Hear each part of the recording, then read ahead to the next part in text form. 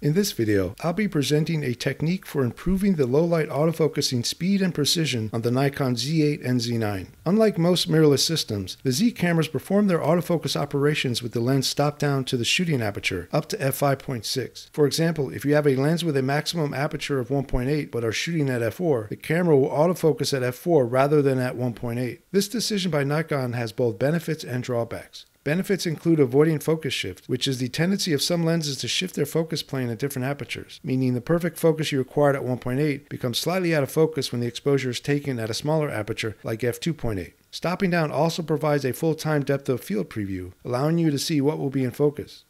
The drawback of this decision, and it's a big one, is that the Z's autofocus system receives much less light than competing systems, which puts it at a handicap in low-light situations, both for ambient light shooting and particularly in flash photography, where you focus at a low ambient light level but shoot with strobes to achieve higher exposures. The technique I'm presenting in this video will allow you to override the stop-down focus behavior and focus at whatever aperture you choose. It achieves this using a Nikon feature called recall shooting functions, which allows you to temporarily override certain shooting parameters by holding down a function button you assign to the roll. I'll show how to use this feature to override the aperture the camera uses while focusing. I've set up a low-light scene equal to approximately 2 EV. The camera is set to auto area autofocus with face and eye detection enabled, with the subject's right eye selected. Here you can see the square of the eye is green, indicating I'm holding down the AF on button. Even though focus is acquired and the subject isn't moving, you'll notice the camera is constantly making small adjustments to the focus. You can see this in the crosshatch target I set up to the side of the subject to make the focus adjustments more obvious. These constant adjustments are caused by low light conditions, which make it difficult for the on-sensor phase detect autofocus pixels to differentiate subject contrast from noise. To make this even clearer, I'll switch the camera to manual focus so that we can observe the camera's phase detection indication via its on-screen rangefinder, which is a Nikon feature that lets you see how the camera is evaluating the focus under the active autofocus point.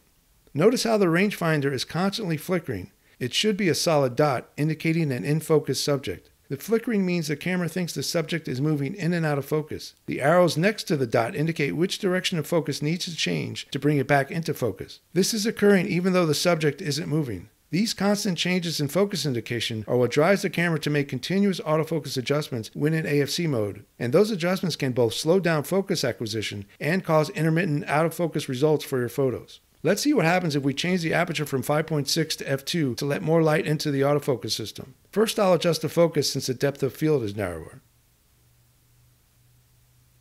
With the focus now set, notice how the rangefinder is now a solid dot, indicating the camera is no longer detecting the subject going in and out of focus. With the focus set, I'll now close the aperture back down to 5.6 and note how the rangefinder dot is now flickering again, even though focus is still set. Again, this is the result of the camera's autofocus sensors being starved for light and making it difficult to distinguish noise from the subject when evaluating focus. And to prove this theory in actual practice, here I am holding down AF on again, this time with the shooting aperture set to f2, causing the autofocus system to also focus at f2. Notice how the focus hunting seen at f5.6 is gone.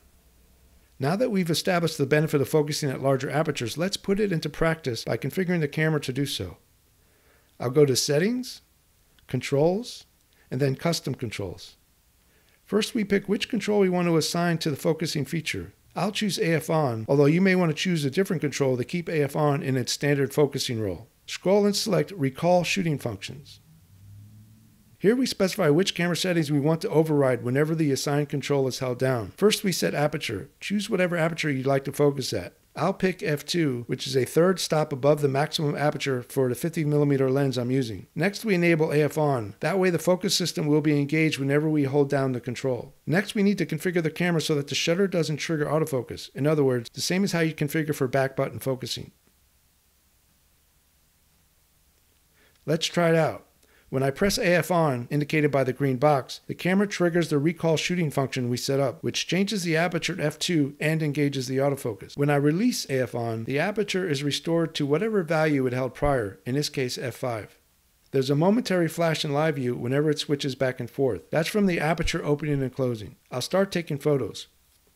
After focusing, I release the assigned button and then immediately press the shutter. Don't wait until you see the flash in live view from the aperture changing, because live view operates with a lag. You don't need to worry about hitting the shutter before the camera has had time to restore the aperture. Your reaction time won't be fast enough for that to happen. The faster you press the shutter after releasing the function button, the less chance there is for your subject to move and invalidate the focus you just achieved. And that's all there is to it. If you have any questions, please feel free to post in the comment section.